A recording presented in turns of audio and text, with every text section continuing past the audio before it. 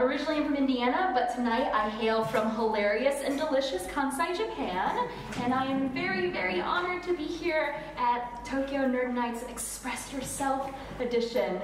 Yeah, and so I am here to talk about VDay Osaka. I and 6 rad ladies started VDay Osaka about 3 years ago. VDay is actually part of a larger global activist movement to end violence against women and girls.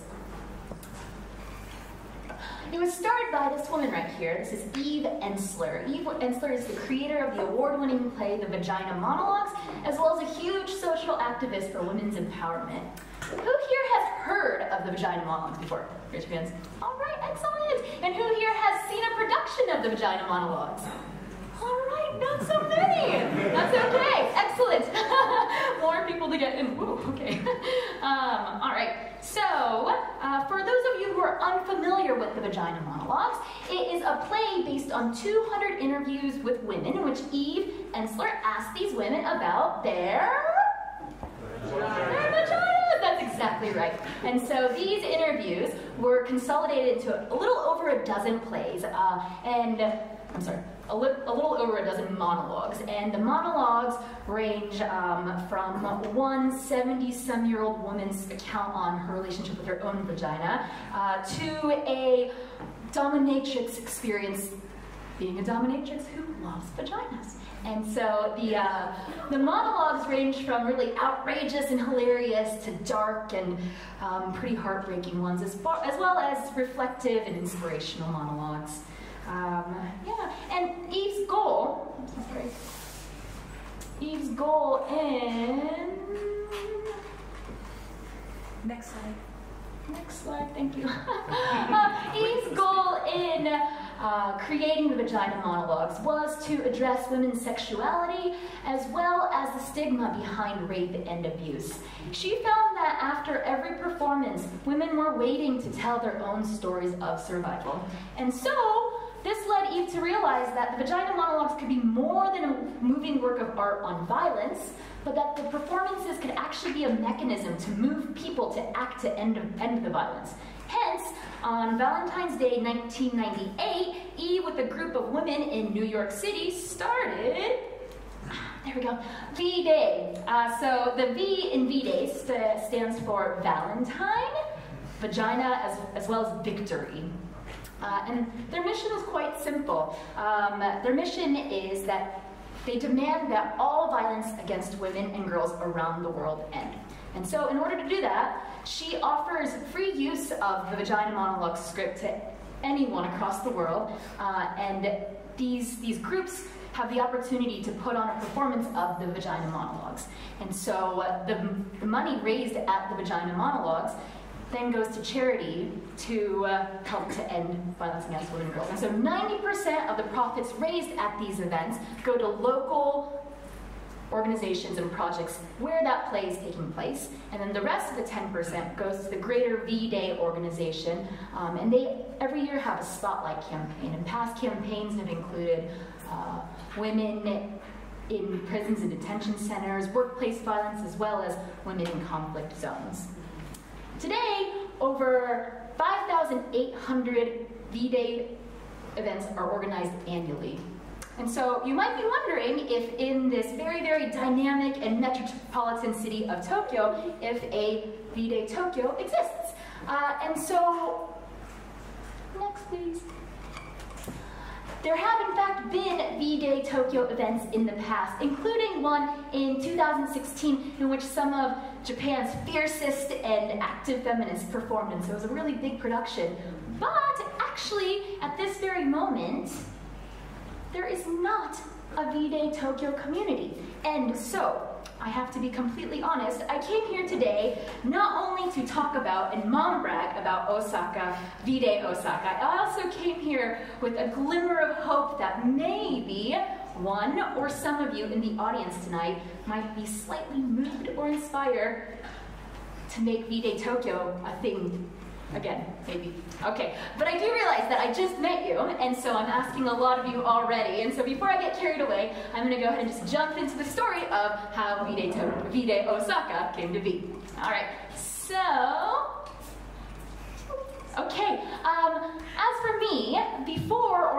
joining the VDay Osaka community, I had actually only seen the vagina monologues once as a college student. I, of course, remember myself thinking, wow, play entirely about vaginas, that's so outrageous, but like outrageous in a really cool and liberal, progressive way. But I had no idea about the mission behind VDay.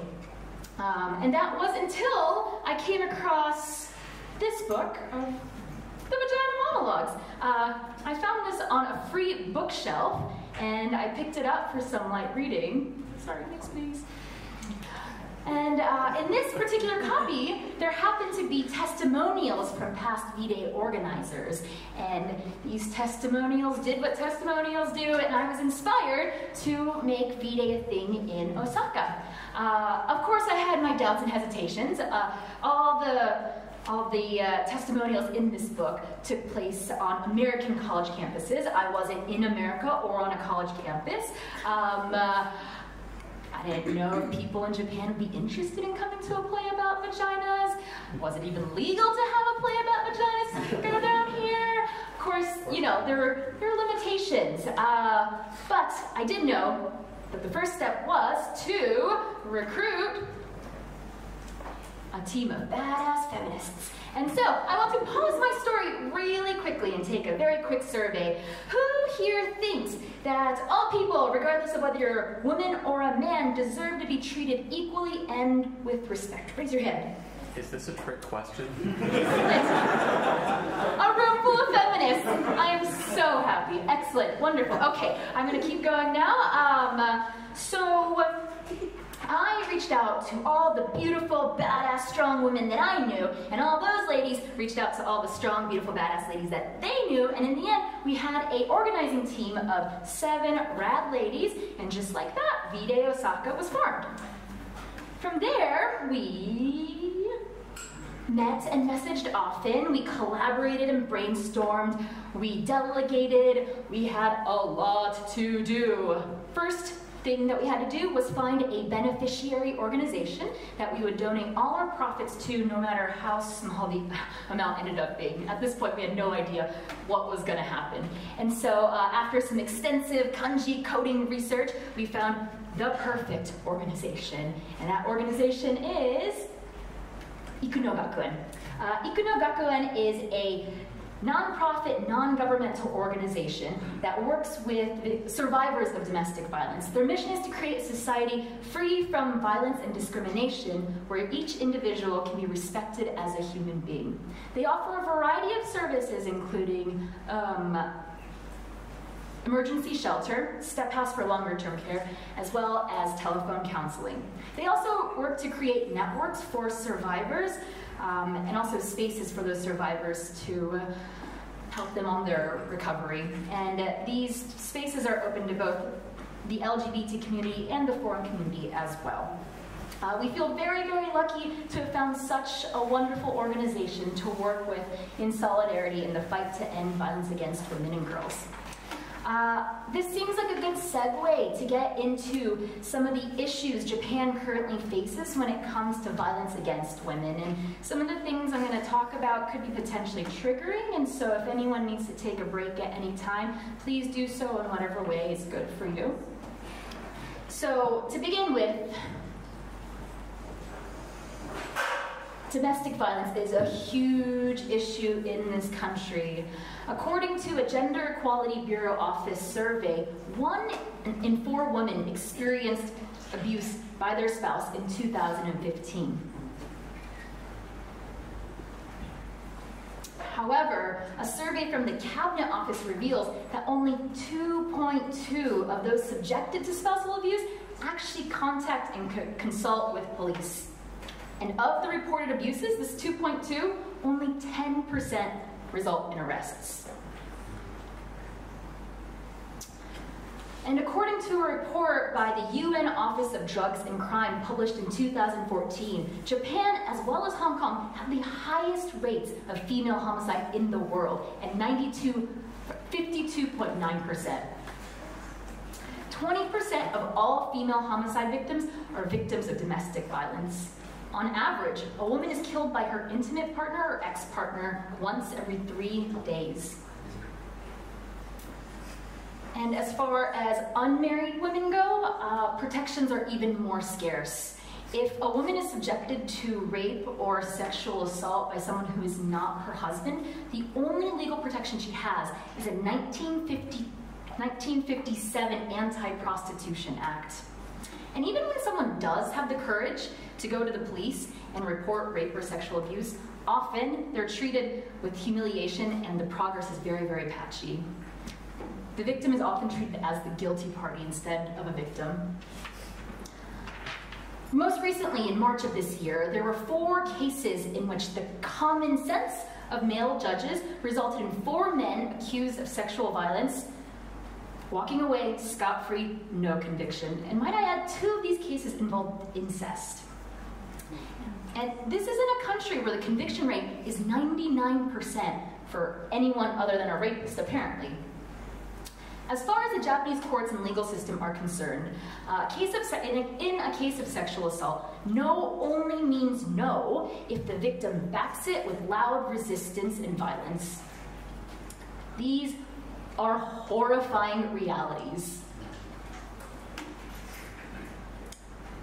But the glimmer of hope is that there are a number of really amazing Japan-based organizations that are doing what they can to end this culture of violence, change legislation, and support survivors of violence.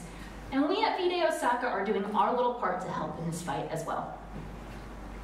Okay, so just to recap, badass organization, check. Amazing beneficiary organization, check. Next up, getting the cast together. Via word of mouth and Facebook assistance, we were able to round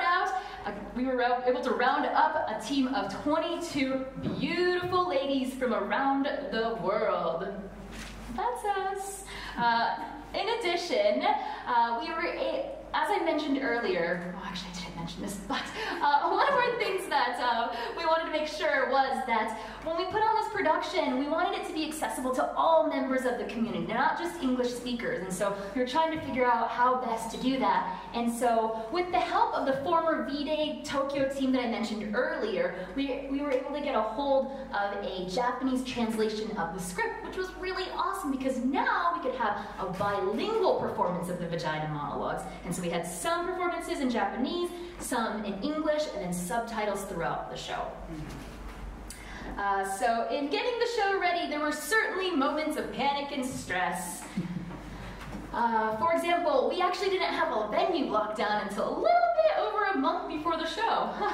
And then, of course, getting 22 women with really exciting lives together to perform, to get these 22 ladies together to rehearse was nearly impossible, as you can imagine. And also, we'd never done this before, so we didn't really know if we'd even be able to get 50 people to show up to our little passion project play. But at the same time, on so many occasions, things fell into place perfectly, and it honestly felt like there was a vagina goddess somewhere above us just shining her vagina light on us, and things fell into place so perfectly. I think one of the things that really moved and inspired us the most was the incredible amount of community support that we received. It seemed that everyone we talked to was on board and down to help in any way they could, and so we had people helping out with photography, we had people helping out with videography, food, music, subtitles, making art, tech support, setup and cleanup, making the program, social media, and more, lots of more things. And so yeah, that was really cool. And so the night of the show was finally upon us. There we go. That's us in front of the venue, getting ready. Here's us. This is Katie. She has all those stools for the audience on her scooter. Vagina monologues. That's us setting up. These are vagina origamis. I folded like 500 of those before the show. Very stressful also. And so everything was going to crashing down in a fire pit of hell. But actually quite the opposite ended up happening. Okay. The cast blew the performance out of the water. It was so amazing, and the audience was so supportive and so energetic and so into it. That night, about 150 people showed up to our play. We didn't even know if we could get 50, so the fact that 150 people came was really, really exciting. We were able to raise 362,000 yen, and all our hard work had paid off. It was a huge success. Since then, we've actually been able to put on, this is our first year after performance. That's us being really excited that we pulled off the show. And since then, we put on 2 more super successful productions of the Vagina Monologues. And each year, the production is unique and inspiring in its own very special way. And so, this is from our 2nd year. We're having a little women's march at the beginning of our production.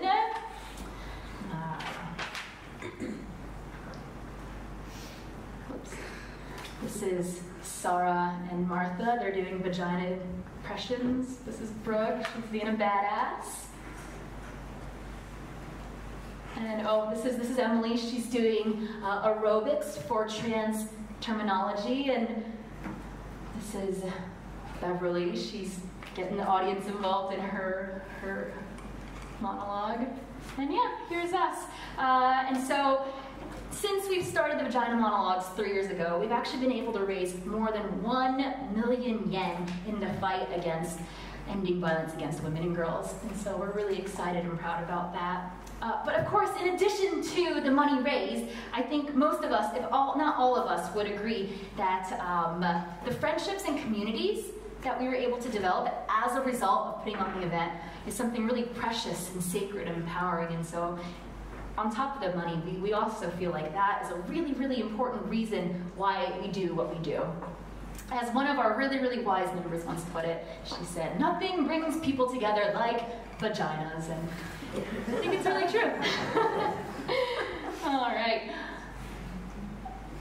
And so, yep, that's us being sweet in the community. And you can go to the next one, please. Yep, that's after our 2nd year.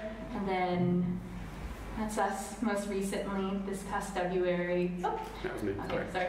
Okay, and so the Vagina Monologues is actually not the only event that we organize. We also do an open mic night called Our Monologues, and it's a really, really cool event. People from the community can come and speak their truth and, yeah, have their voice be heard. And so this is a really special event.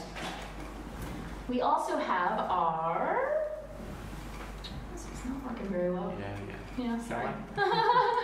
Our Riot Reads book club, and so we meet about every 6 weeks, and our aim with Riot Reads is to educate and expose ourselves to new perspectives and information in order to bring more equality, empowerment, and compassion into our communities. And so we read a lot of books about feminism, sexuality, race, class, all the fun stuff, and we alternate between fiction and nonfiction. But we also put on a few really fun events too. This is our Osaka-wide charity scavenger hunt. So we had like a list of like 50 things that you had to do on the scavenger hunt, and everyone donated 500 yen, and all that money went to Ikuno Gakuen.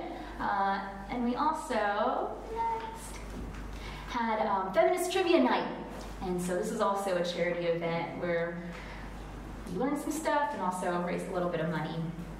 Okay, so as far as what's on the docket for VDay Osaka at the present moment, in protest of the 4 verdicts that I mentioned earlier, in which 4 sexual assault cases end up verdict-free, some of Japan's fiercest feminists, including Minori Kitahara and Akiko Matsuto, have come together and taken action against these gross injustices, and they've set up the Flower Demonstration Movement. Yeah, and so at these gatherings, these demonstrations, survivors are welcome to speak out and share their story in a safe atmosphere, and participants are encouraged to come and hold flowers to show their support and solidarity. So these events have been going on every month since April. The verdicts were in March, and after that they said, no, we just can't just sit here. We gotta do something, and so they've been organizing them, and they've been happening across Japan. I think this past one, which was yesterday, happened in almost almost 10 locations across Japan. I was here in Tokyo, so I was able to go to the event yesterday at Tokyo Station, and it was super moving to be there. It was amazing to hear people speak out and share their story, and there were almost 200 people standing out in the ring to show their support and solidarity, and yeah, it was really powerful. And so these movements, these demonstrations are happening every month on the 11th, and so probably same location here in Tokyo, Tokyo Station, Gyoko Street in front of the Imperial Palace, so on the 11th, 7 o'clock. And, sorry, next. This is their website for more information. It's in Japanese, but if you add us on Facebook, we also put English information. So we've been encouraging people to go to these demonstrations. But yeah, check them out. Really, really, really good cause. And as far as VDay Osaka and our next Vagina Monologues performance, we are still in the very, very initial stages of planning things out. And so as always, fingers crossed that the Vagina Goddess helps us out and things go along as planned. And so, next. As mentioned at the beginning of this presentation, I am just reaching out to all of you. If there is someone here, or if there's a couple of you who are interested in organizing VDay Tokyo, I myself and our VDay Osaka community are a resource. So please, please, please feel free to reach out to us, ask us questions, ask us for advice. Even if you want to share like a cool event or a cool link, we would really appreciate that. But I also realize that organizing a community is a lot of work. And so if you're thinking, yeah, this sounds really cool, I'd love to connect with other people who are passionate about female empowerment, I just can't commit to organizing something, message us regardless, because I would firstly love to hear from you. And also, if there's a few of you who feel that way tonight, I would love to connect you guys with each other here in Tokyo. And so please reach out to me and my community.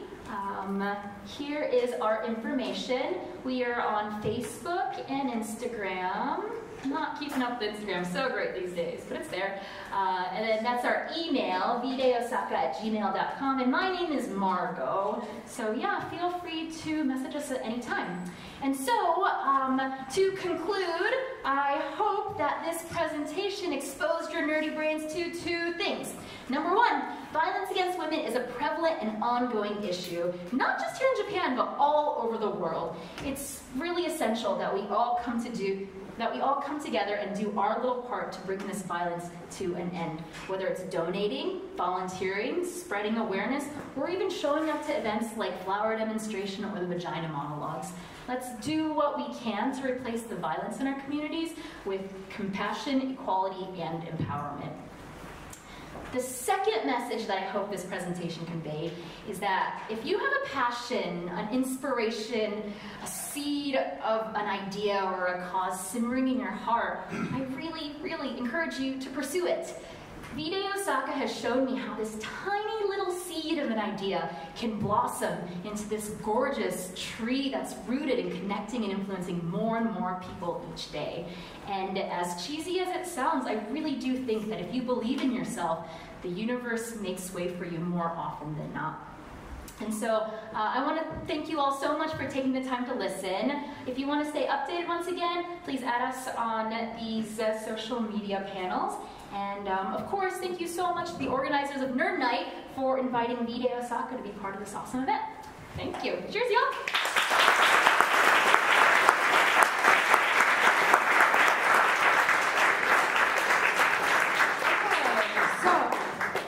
Margo, and now Dawn is demonstrating our fabulous microphone device that we're going to be using tonight. This is meant to be thrown around. Yes, you can throw it. We don't want to throw it at each other, not too hard. Gently. Let's not injure ourselves. So whoever has a question, put their hand up, and Dawn will toss you the microphone. Please no more on that side of the room. Amanda, watch the chandelier. Can you do the honors? Of course. Who raised their hand? Sorry, I totally missed that. Oh, there. Where? Oh, sorry. Oh, it's you. Hello. Whoa, I just tucked into this thing. How can we hear? Wow, that was amazing. Thank you so much. I absolutely applaud what you're doing and think that is so cool and hope that it comes to Tokyo and pledge any support that I can possibly do. I know a lot of old school feminists and people who started women's studies in Japan and all kinds of stuff, so definitely it's talk.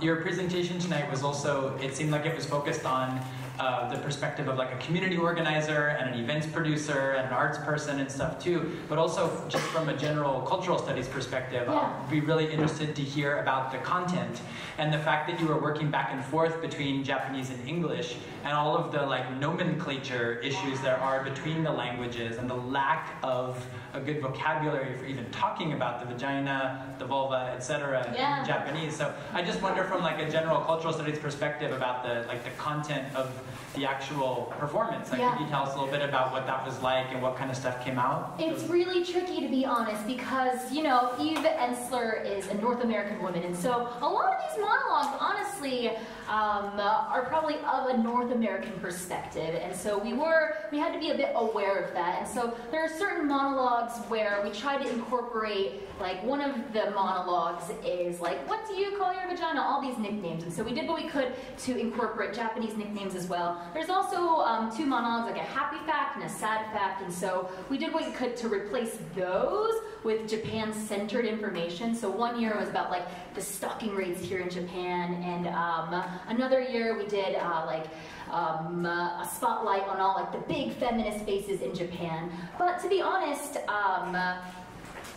although we're doing some of the monologues, we usually do about a third of the monologues in Japanese, and everything's in subtitles. And so, you know, we feel like we're reaching out to people that way, but we do hope that in the future, I was actually just brainstorming with a friend, maybe creating a monologue or a few monologues that Japanese women can really relate to more. For example, like going to the gynecologist as a Japanese woman and the bridal check. I don't know if you guys know about the bridal check, but usually STD testing isn't really done. It's only done when you go in before you get married. And so, you know, maybe incorporating something more like that to get the Japanese community more involved. Thank you so much. Yeah. Okay, Jordan, your job is to throw it all the way back there. So why don't we relay toss it? Here we go. Great. Nice. That was a beautiful talk. Thank you. May the vagina God bless you. So I'm a member of a Facebook group called Tokyo Expat Network. Okay. Like the 10. And there was a post the other day, maybe a few months ago. There was this guy, he's a foreigner, and he married this Japanese woman, and they have a kid. And her, as well as her mother, kicked him out midnight after an argument at home, and he couldn't go to police, he didn't know what to do, so he made this post looking for some advice or help. Yeah. So apparently there's the mirror image, there's like the optical isoform of most of these issues on the other side of the community. Maybe it's less, but it exists. Oh, like, yeah. So, like the men's empowerment movement or something, okay. So how far are we from a VDay or a dialogue, you know? Like, what are your personal thoughts about this as a human rights issue, not just... Well, I think the patriarchy is VDay. And so I don't know if it's... my personal opinion is that because the patriarchy... this is just me personally. So I don't know if I can vouch for the entire VDay Osaka community, but because the patriarchy does exist, because, you know, men in the world tend to have more power, and that's just how it is, things like VDay and the women's empowerment movement are really important and essential. Can I just point out the awesome use of the phrase optical isoform in your question? Yeah, dealing with some nerdy stuff here. Who's next? Of course, it's all. I have to make 2 hops. Like 2 hops is okay. Nice catch. Okay. Well, you hinted at it in the talk, but were there any legal issues? Like did any editing have to be done? Luckily, no, because I don't know if you guys know of Rokuden Nashiko. Do you know the lady who like had with the kayak? She had she got like She 3D printed her vagina, yeah. And then she put the data on the internet, and I think that was a big no-no, and then the cops went and arrested her. And so, knowing this, we were really worried. We're like, oh, is this sketchy? But we've had no issues whatsoever, and so that's been good, yeah.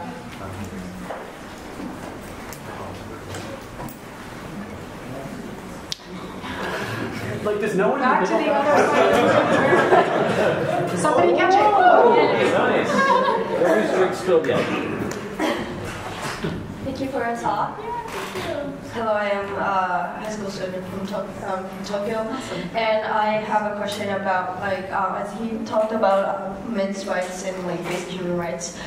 This movement is it's basically for women, and I thought he obviously needs men's support to make this movement more powerful. How do you appeal to those people who are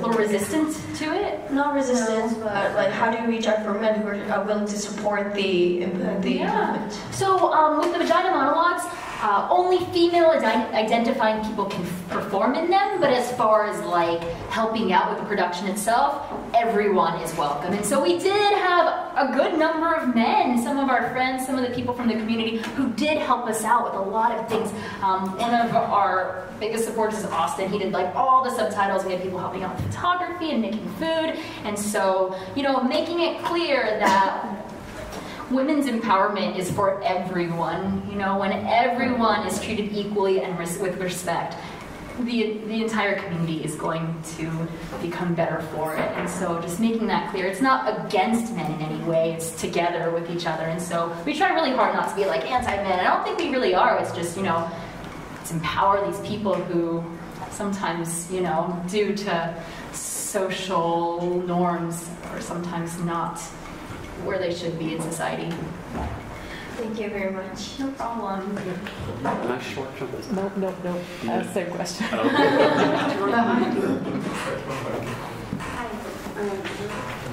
Hello. Hi. Thank you very much for the interesting talk. I was personally really surprised by the high number of homicides. Yeah, me too. It's a woman's problem, I think. That sounds like a Japanese problem. So the dialogues that came after the monologue, what would you say was really Japanese about it, where you were maybe surprised about the culture, find surprising or different culturally? I think as far as the reaction people had after putting on the monologues, the biggest one I think was just this sense of a community where you could talk about these issues, because feminism and social issues, it's not neat, it's messy, it's complicated, and so it's impossible to be a perfect feminist, and a lot of times, I personally don't think the word feminism itself is very, very loaded, and so there's a lot of things that there are to talk about, and sometimes you feel guilty for this thing, you feel bad for that thing, you should do this thing, but you end up doing that thing, and so I think the best thing that came out of this community is having that space where people could talk about these things and feel really safe to talk about them, because, it can be really uncomfortable saying, I do this thing, is that really unfeminist of me, or I do this thing, does that make me this and that? And, to have that space for everyone, not just women. There's a lot of women in our community, but also for men to, say, I'm in this situation, what do you think? And we really welcome men to be part of our community as well, and to, have them there, even just listening to the conversation is really important. And so I'd say just the community that's come out as a result is really great.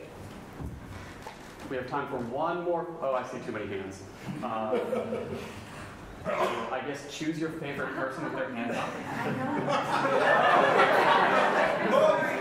Nepotism.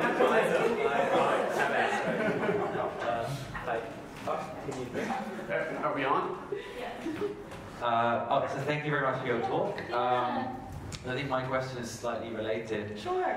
So obviously, I am not Japanese, I'm not a Japanese woman, but I was wondering, for people who don't go to see who don't have the chance to see the vagina monologues in Japan, how can people as individuals, especially I think most people here are foreigners, how can we help our female Japanese friends to be empowered? How can we do that as an individual? Yeah, of course.